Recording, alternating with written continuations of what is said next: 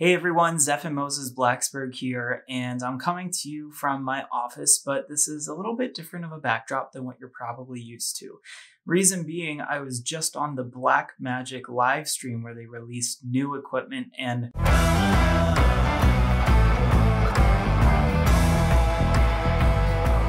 I'm not gonna lie, I nearly peed my pants. This is what we've been waiting for so long when it comes to the Blackmagic ATEM Mini Pro. And what I've done is I went through the entire live stream. I took notes so that I could give you a recap of everything that was announced, including all the nitty-gritty details. And the biggest thing I'm just going to say is let's dive right in. I'm so excited. I can't hold it in. I couldn't take the time to set up the studio. I had to make this video to get it out to you. So here is the big update. I'm going to run through the list. I had to write it down and print it out here. So just bear with me as I run through it all. So for starters, there's going to be a software update that will allow you to tether a smartphone to the ATEM Mini Pro and Mini Pro ISO using a USB cable for a cellular connection. So you can now stream to the internet, whether it's going live on Facebook or going live on YouTube, using your cell phone's data plan with a simple USB-C cable out of the ATEM Mini and into your phone. Next up is a clean switch between Ethernet and tethering with a phone. So let's say you're plugged in to stream over Ethernet with your ATEM Mini Pro, but you also plug in your phone to tether. If one connection goes out, you can actually unplug that connection and it will switch right over and keep going almost flawlessly. He demoed it on the live stream and it was pretty clear that there was a quick little blip in the live stream, but nothing that would ultimately impact the show. So that was really exciting to see. He just unplugged the cable. So you could be streaming on Ethernet, and as long as your phone was plugged in for tethering, you could unplug the Ethernet if, say, your wired internet goes down, and it'll pick back up with the tethered internet connection, or vice versa. So you could unplug the tethered connection and it'll switch right over to the Ethernet connection. Very exciting stuff going on here. You can switch to a lower frame rate. So you could switch to something like 24p instead of 60p if you needed a lower bit rate because of your connection in using your tethered device. So this is all coming through the ATEM update 8.6. It's going to be free and it supports the Pro and the ISO models. This does not support the ATEM Mini because it does not have a built-in encoder. Okay, next up, this is probably what I'm most excited for. All of you have been waiting for this for a very long time. The new ATEM Mini Extreme with a huge control panel, huge with a lot more control. So I'm going to run down the list. I'm sorry, I'm looking down. I'm reading off this list that I've got here of notes because there were so many new updates and exciting things with this. Okay, so first of all, this uses a bigger power supply. It has a built-in encoder, just like the smaller models, and it has 2 USB connections. So you could plug in for webcam use, but you could also plug in a hard drive to be recording to a hard drive at the same time. It also has 2 HDMI outputs that act as aux outputs. So you could be outputting your live show or your program feed over one HDMI output, and then you could have your multi-view going out over the second HDMI output. Mind blown, right? This is what we've been asking for this whole time, but because it's an aux output, that doesn't have to be a multi-view. It could be your program feed and then maybe PowerPoint slides because you need to send them over to a projector or a monitor somewhere. So that was just mind blowing right there on the spot. Okay, now there's 8 HDMI inputs, 8 HDMI inputs. 2 3.5mm mic inputs like usual. That's been on the ATEM Mini from the start, and a headphone output at 3.5mm. So not a 1/4 inch that you see on many headphones, but a 3.5 will definitely do the job there. So kudos to you, Blackmagic. That's going to be huge. We can now monitor the audio for our live stream directly out of the ATEM Mini or ATEM Mini Extreme without having to worry about, having an external monitor plugged in and plugging headphones into that. So huge, fantastic decision there. I applaud you guys. Job well done. Now, that's not even the biggest thing that excites me. The next thing is there's now a downstream keyer button directly on the panel of the ATEM Mini Extreme instead of needing to go into the software to turn on your downstream keyer. There's 6 macro buttons on the panel, so you can actually set them up to be anything you want. You can build your own macros that are there and ready to go, so you can just press the button right there on the panel. It has 2 DVEs, so you can actually start doing kind of like not just the regular picture-in-picture in the way that we think of it, but you can start doing like the side-by-side type views, those boxed views that we're seeing on streaming platforms like StreamYard and Hopin and some other platforms that you see. Ecamm Live also is doing this. It has a select bus, so you can now change the source and the destination. You can select the dip source when you have a dip transition. So, some of you might do like a dip to black or a dip to a color. You can now select that source for that transition right on the panel itself. You no longer have to go into the Blackmagic software to change that. You still can, of course, but you don't have to. So just can you tell I'm excited? All right, so here's a couple other things that we have moving forward. So from the panel, you can adjust the camera settings. So if you have Blackmagic cameras plugged into your ATEM Mini Extreme, you can go ahead and adjust things like gain and focus directly from the panel itself. You don't have to go into that software control. You're right on the ATEM Mini itself. So that's super cool. That's only with the Blackmagic cameras as of right now, but you no longer need the software control. You can just do it directly. If you press and hold the focus button, it enabled a one-touch autofocus. So that was a neat feature that they showed off on the live stream as well. Audio controls are very similar to the other ATEM Mini models, so keeping in line with what we're already used to. There's buttons for headphone levels. So you've got a mute and a reset button if you need to mute your headphone output, but you also have a volume up and down so you can change your headphone volume. That's just a really nice feature to have in there. So thank you, Blackmagic, for adding that one in. A multi-view. So multi-view can now show up to 16 views, and you can change your sources to customize the multi-view as you wish. This is amazing now that we have 8 HDMI inputs and 2 HDMI outputs. You now have 2 media players. So before we were limited to 1 media player that held 20 still frames.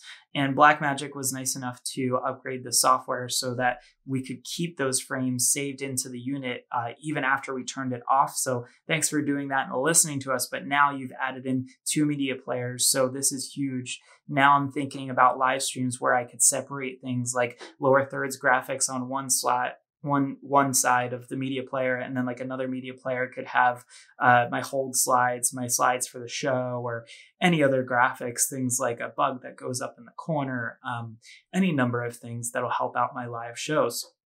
Now, this is the biggest one of all, and I'm like, am I tearing up?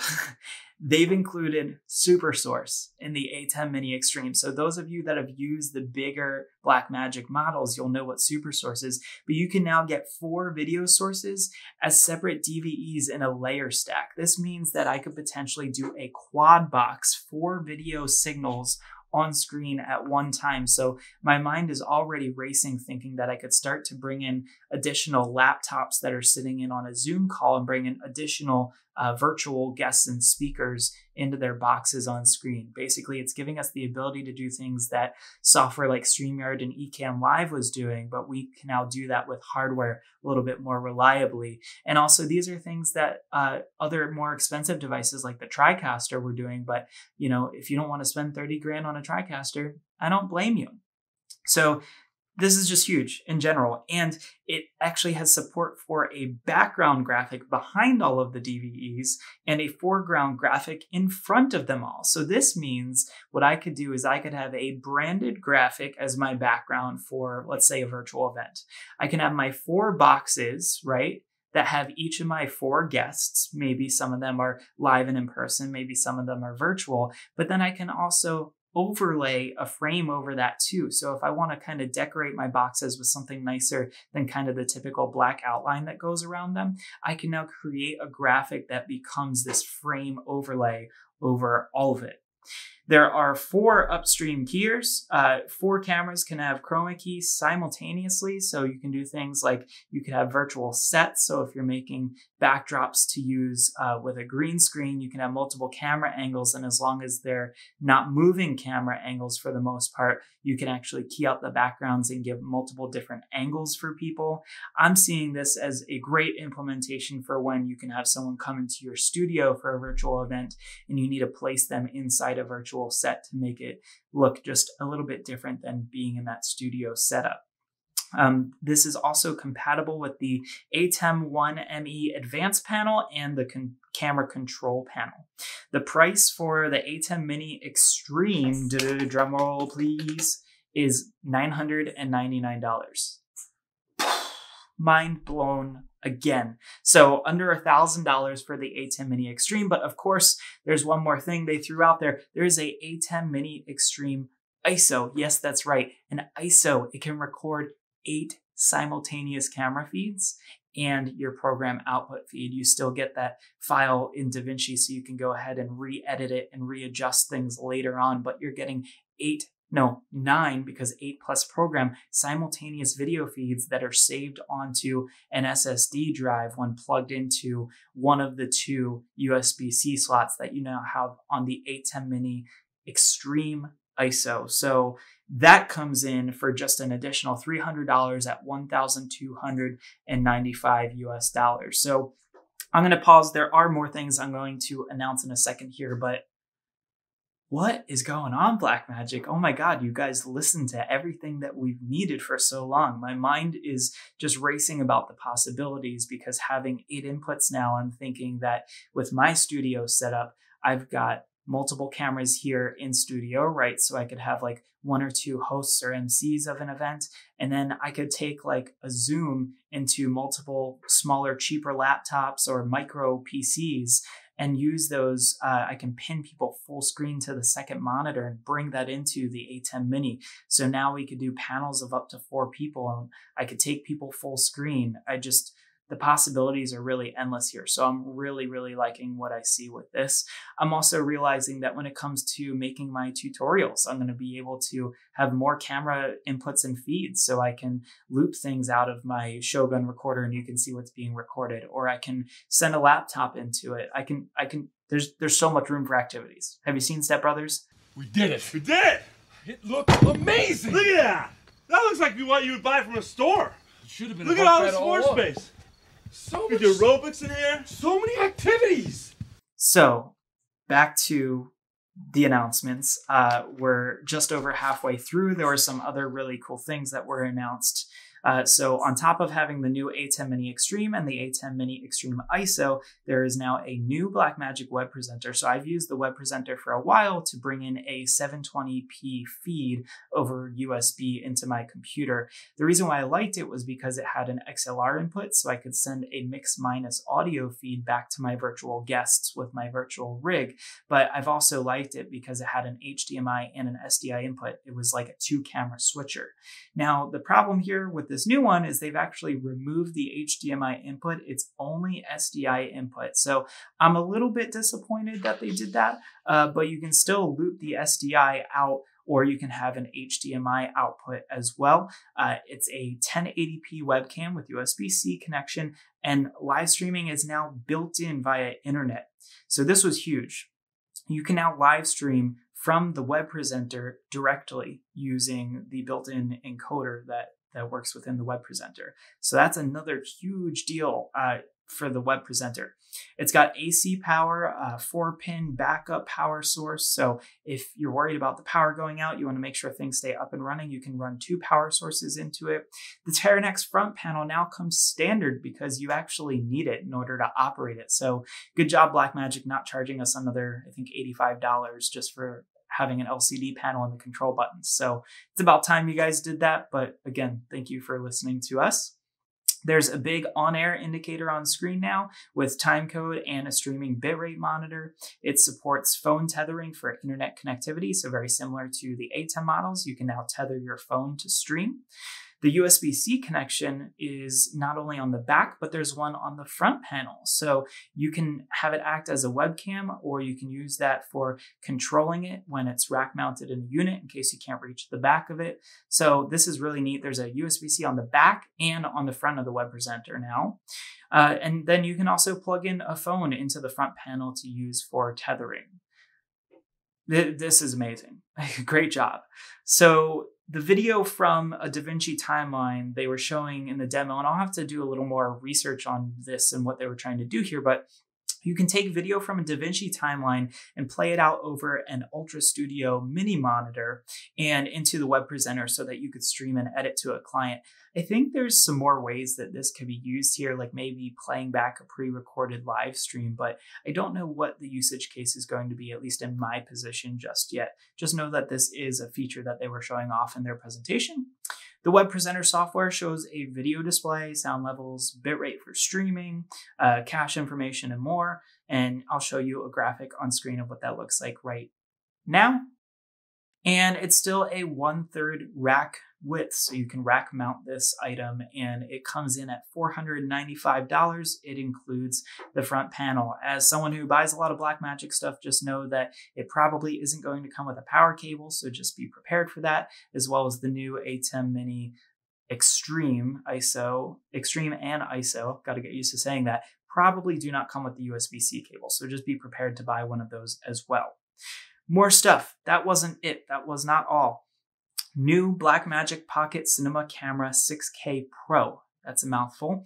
Has Generation 5 color science, a little bit bigger of a screen, an LCD screen that tilts up and down, a much brighter screen so that it's ideal for outdoor shooting. An upgraded battery that now uses the Sony MPF style battery. So I know a lot of people have complained about the Blackmagic cameras and battery life. This should hopefully help out with that. But there's also built-in ND filters.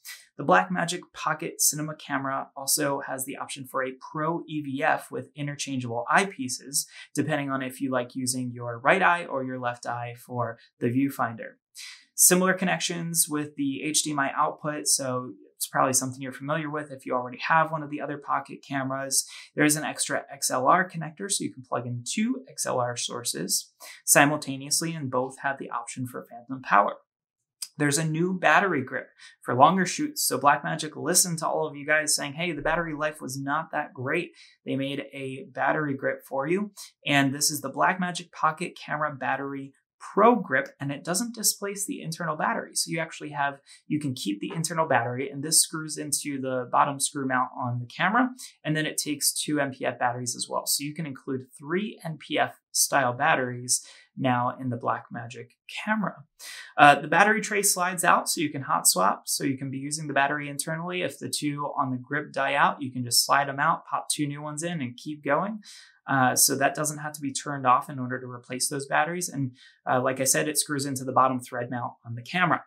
The camera itself is priced at $2,495. The EVF viewfinder comes in at $495. And the battery grip is $145, but is sold without NPF batteries. And they made it a point that they are very easy to find and very cheap to get online. Last but not least, there is a software update that's not quite ready for prime time, but all of the cameras will be getting a new RGB histogram so that you can see if you're clipping in a certain color.